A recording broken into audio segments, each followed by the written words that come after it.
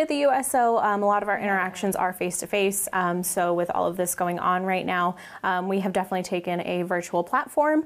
And so we're just trying to have a program that really reaches everyone. And then we are also doing what we call appreciation drops. And that's where we'll bag up a lunch bag or a breakfast bag, even some midnight snack bags, and we'll hand those out to different members in the community.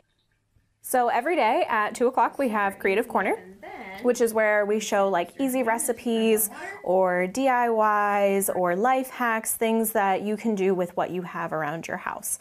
And that's every day at 2, and then every Tuesday and Thursday at 10 we have story time.